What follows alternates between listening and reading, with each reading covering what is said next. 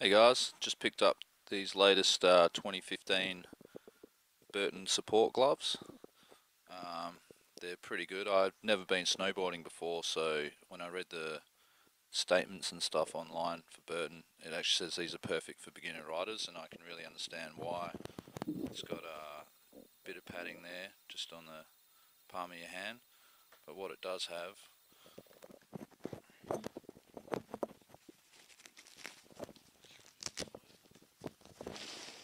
is this plastic sheath that stops your hand bending back. I'll put it on so you can have a bit of a look.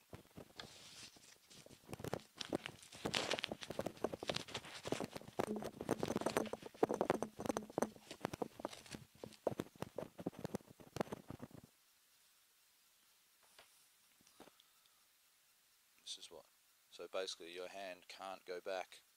So if you're a newbie like me and I'm bound to fall over, I'm gonna snap my wrist back. But that's as far as I can pull my wrist back. So it's pretty good. It's got some little Velcro straps there to pull it on tight. It's got the DRYRIDE technology. These are the black ones, obviously.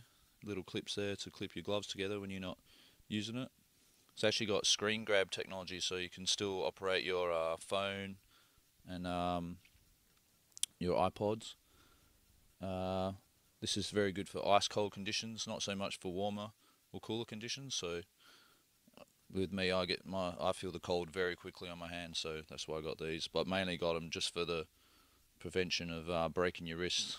Like, I'm going for 2 weeks, so I don't want to break my wrists first day. So yeah, with the DRYRIDE insane membrane, as they call it, it's protects your hands from the wind, water, while wicking away heat, robbing sweat. So sounds like a good idea to me. So yeah, we'll see how they go in Japan in a couple of months. So I'll give you an update, see how they went, and if I broke any bones. But yeah, pretty cool gloves.